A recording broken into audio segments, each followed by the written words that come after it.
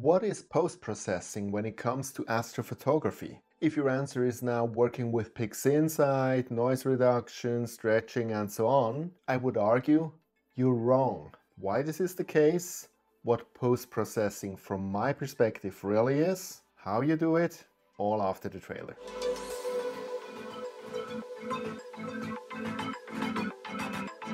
Hey, this is View into Space. I'm Sascha from Switzerland, so grüezi miteinander and thanks for watching my channel. Okay, let's think it through.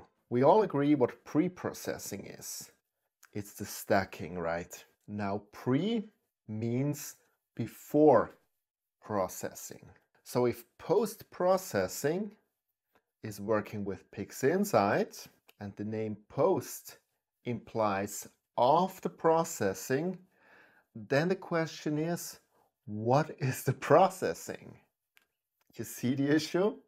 So then you could argue, okay, so what you do in PixInsight is the processing. And here I would agree. But then what's the post-processing? Is there even a post-processing? And my answer is yes. And let's go for a moment away from astrophotography to your Android or iPhone.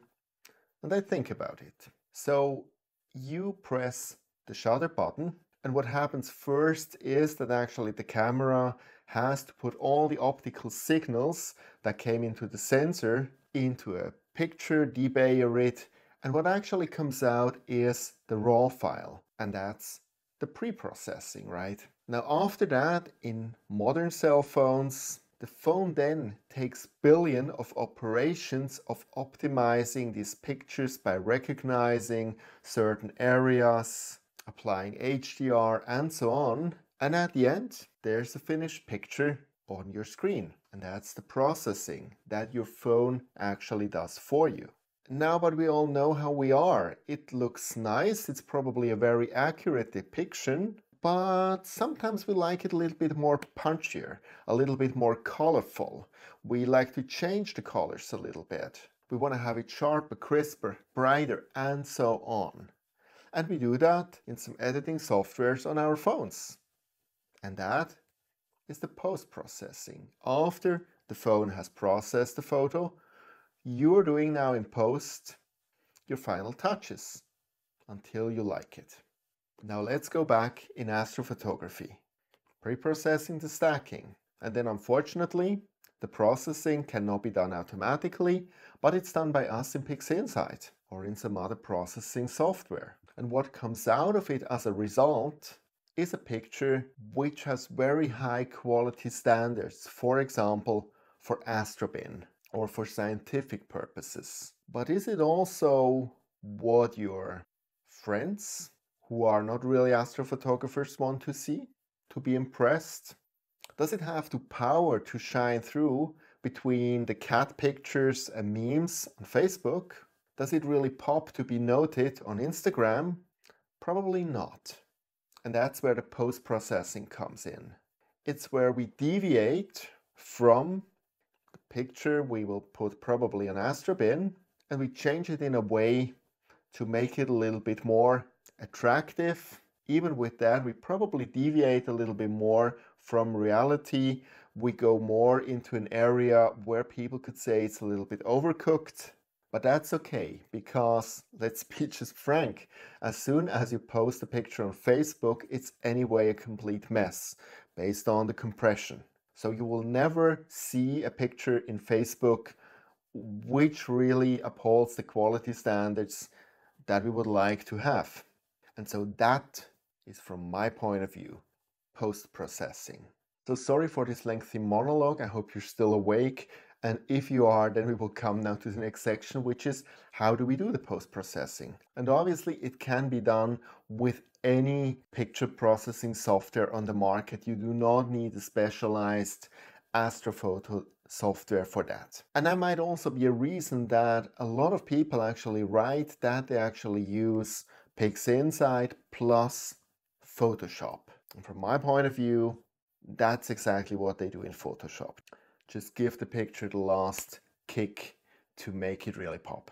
Now, out of whatever reason, I was never really a big fan of Photoshop. And so until now, I did the post-processing with the native photo app from Apple. But I found recently by accident a software which is just blowing my mind, and I would like to introduce it to you today, and that is Luminar Neo. Now Luminar Neo is a little bit special because it is extremely AI heavy. And the big advantage of it is on one side that just the results are stunning, but that it's also very easy to use.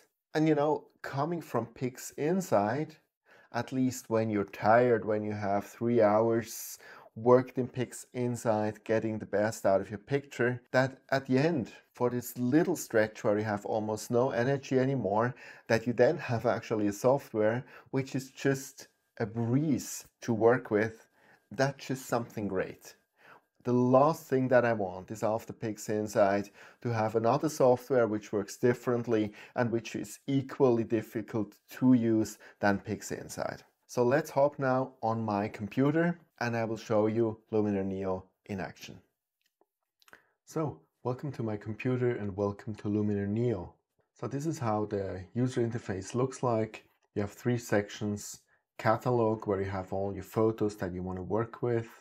You have some presets that's not really relevant for our astrophotography, and edit. There you do all the edits. We're now here in the catalog, so I have prepared a few pictures where I want to show you what's possible. They're already finished from a processing point of view in PixInsight. We have here some additional tools. You can, like in Topaz for example, you can upscale, you can do some HDR merge, some focus stacking. The focus stacking might, for example, be interesting when you have a few moonshots which have different areas which are in focus and some which are not. So you could actually create a moon picture where everything is in focus, but I have not tried that yet. What we will come to later on is the panorama stitching for our moon pictures. But let's start with some regular deep space pictures. I have here the Eagle Nebula and Andromeda, so some quite common objects. Let's start with the Eagle Nebula. I mark it and go here to edit. And here is our picture, and here is everything we have. And you see, that's what I mean compared to PixInsight, where you have to go and you have a lot of cryptic stuff. Here, everything's nicely organized. And there's also everything we need in here. So there's no other area. So that makes it really easy. So the first thing, be it for astrophotos or for regular photos, is enhance. That's quite a do-it-all. It's like just an improvement slider in principle. But obviously, while it works really great with regular photos, with astrophotos, we have to be careful. It can have some effects which we do not want. So we just try it out now. I'll take it up now here. And you can always go here on the eye and compare. So it gets brighter, but also more colorful. So we could say we leave that for a moment. The cool part is any process you use now, you will find after that in edits, and you can later on go on and still adjust it and see it in the context of everything else that you've chosen. So we can close that down for a moment. The next thing we want to try is super sharp. So that's a sharpening tool, and we can try it with a middle one, universal. Okay, it's finished, and when we compare it now, the difference is striking. It's like I put my glasses on. And it does it actually nicely. It doesn't really blow up the stars, but it looks so much sharper. So that's really an amazing feature here, the super sharp. The next thing, which goes in the same direction or more into the contrast actually, is structure, also an AI tool. And we have to be very careful here that we do not overcook it. But if we give it a little bit of nudge, just again, it pops a little bit more. I do not feel that it does any damage, but it's subtle, but it looks nicer. And we can also, by the way, at any time go down here to the eye, and then we see how everything works together. So that's where we started. That's where we are now. The radar look much more fresh. It's much sharper. The nebula pops much more out. It's really a big difference. We can also zoom in here. And I don't think I have to say much, but that's like night and day. Amazing. Really amazing what it does. Again, as always, we have to be careful not to overdo it, but there's another feature which we can use on top or instead, and that's details. And you can actually increase here the details of the small details, the medium and the large. And we might look at that also right here. If we now go with the small up, it gets it even sharper. And I think especially here you would absolutely overcook it. So we have to be really careful here. But if I look at it now, before and after, it looks even better. Really amazing. There's this landscape where you have a dehaze function. We misuse here stuff which is not really made for astrophotography, but who cares? Let's pump that thing up. You see that? It just takes this too bright part of the background away again. So we have now an equal brightness as at the start, but this, for example, absolutely pops. So and that's for me now the final picture. Really huge difference. Again, obviously we can discuss now. Does this look good to you? Is it overcooked? Is it not accurate anymore? But I do not imply here that this should be done for any purpose. I think I wouldn't post it like that in Astrobin, but I definitely would post it on that on Facebook. By the way, that's now the last thing which you also can do. We can simply go here on export, disk, and now you can choose here the format, and you can also resize it. And for Facebook, the long edge should be around 1200 pixels. That's best. So then you click save and you have the picture for posting on social media. This is now obviously saved. We can at any time go in here and reverse changes, modify, add stuff, no problem at all. Just as a second deep sky example, let's take here Andromeda, which I just a few days ago processed. Let's go to edit. And also here we can start with enhance. If you look especially here in the outer areas, it looks much nicer. There's areas of the fainter nebulosity of Andromeda which I probably did not stretch enough, which are now nicely visible. Also here we can go to super sharp. Now next we go here on details. And when I now actually in small details and medium details increase it, it really helps the picture, especially here in these areas, to bring the structure in the galaxy. The same way when we talk about structure, also the structure, if I increase that a little bit, that just helps a lot actually to bring out the structure in the galaxy. Now when we compare the before and after, the galaxy looks a million times better, but the whole picture looks now a little bit bright. And here we really have also the standard features that you would also find in any other program. The exposure, we can just get a little bit down with it. Also the highlights we might actually reduce a little bit. Go to the blacks and whites. And now actually without eliminating these freshly won details again, we have it now on a decent level again. When I look now at the before and after, it just looks much nicer. And I think again, this shows nicely the difference. You could argue that here with the before, the dust is much more visible as dust. It has this airy, this foggy feeling, which we want to really depict it in a realistic way. While what we have reached now, we kind of lost this feeling of dust, but we brought out the structures much more pronounced. And I would argue that for Facebook, therefore people which are not so into astrophotography.